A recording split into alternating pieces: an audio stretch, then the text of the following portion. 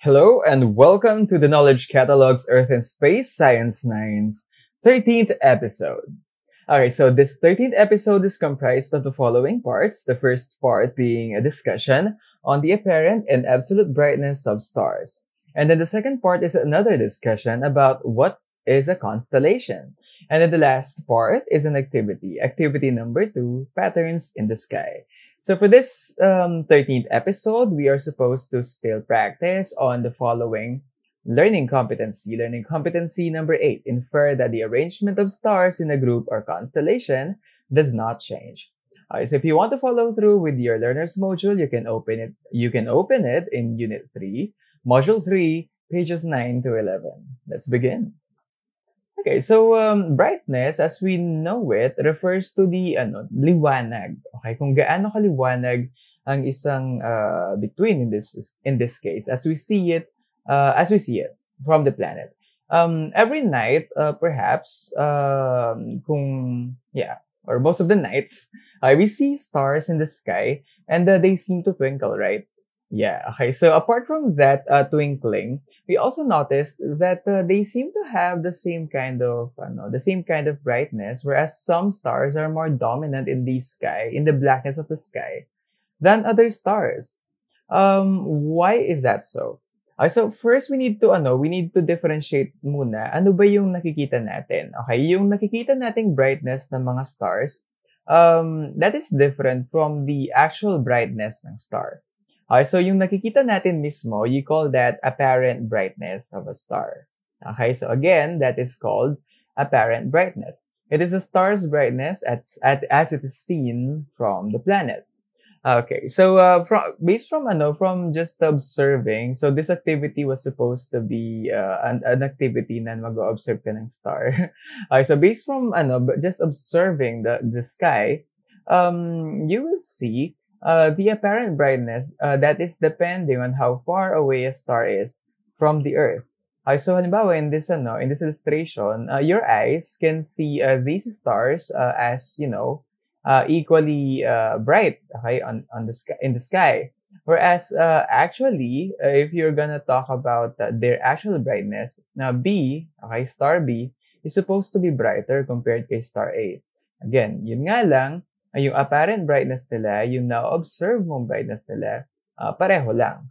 Okay? The absolute brightness of a star is its actual brightness. Okay? Kung halimbawa, pare-pareho yung distance ng mga stars sa planet Earth, ibig sabihin nun, may observe natin yung talagang, yung totoong brightness talaga nila.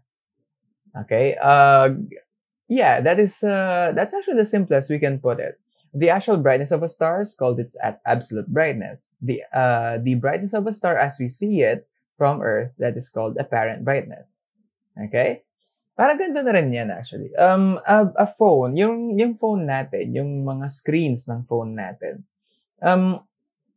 Kung halimbawa masyado sila malapit sa atin, and then we are in a very dark area, we seem to see it, and then all other bright object that is around us are less noticeable because our phones are the brightest things near us, and because they are also near us. Whereas kapag halimbawa naman, okay, another example, ang isang headlight ng car, 'di ba? Pansin mo 'yon? Kapag malayo pa siya, hindi pa siya gaanong maliwanag, pero pag papalapit, 'di ba, lumiliwanag siya lalo, mas nakikita mo yung light. Okay, so meron talaga, hindi naman nagbago yung brightness niya, yung headlight na yun, ganun talaga yung brightness niya. It's just that medyo makapal yung distance. I mean, medyo malayo yung distance nung car, the car's headlight before, and that it just went closer. Okay? Ayun. Okay, so halimbawa, in this example, Sirius appears to be a very, very bright star in the night sky, okay, compared sa mga ibang stars na to, when in fact, the absolute magnitudes or absolute brightness of all these other stars are actually, a lot compared kay Sirius. Ito lang talaga siya, no?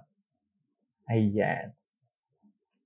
So, ibig sabihin, ito, apparent brightness, kung titingin ka talaga sa sky, on a clear night sky, makita mo si Sirius, siya yung pinaka-bright na star.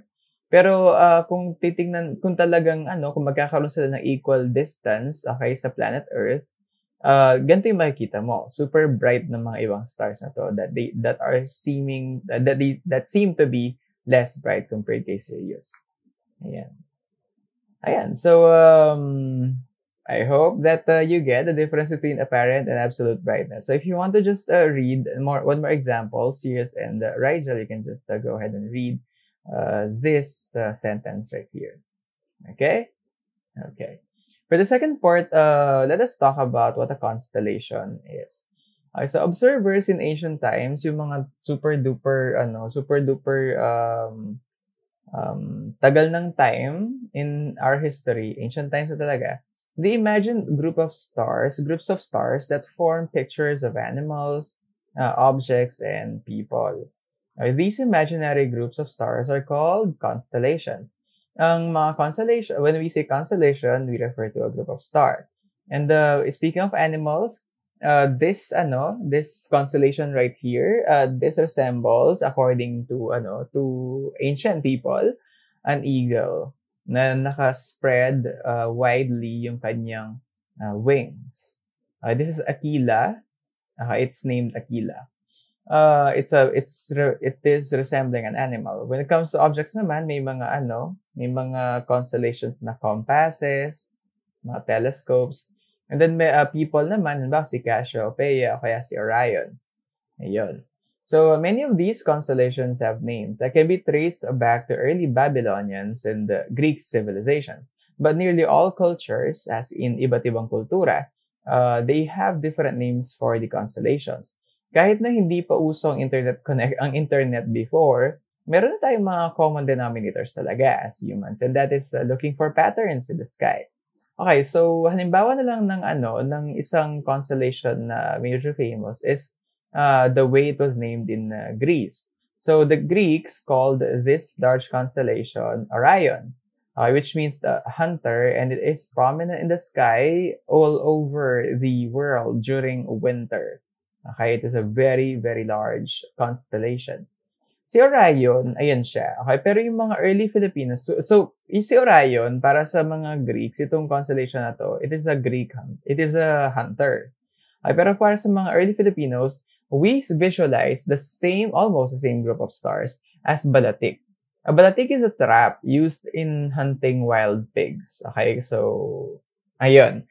The same constellation observed by two different cultures. Now, for the Greeks, they call it a hunter. They named it after a hunter. Whereas for Filipinos naman, they named it after a tool that they use in hunting wild pigs. For Christian Filipinos naman, these three stars right here, 1, 2, and 3, ay yung Orion's belt for the Greeks. These are called the Tatlong Maria or Tres Marias para sa mga Christian Filipinos. O, di ba? Iba-iba yung pagpapahulugan natin sa kanila. Ayan, ganyan talaga. Okay, iba-iba yung kultura.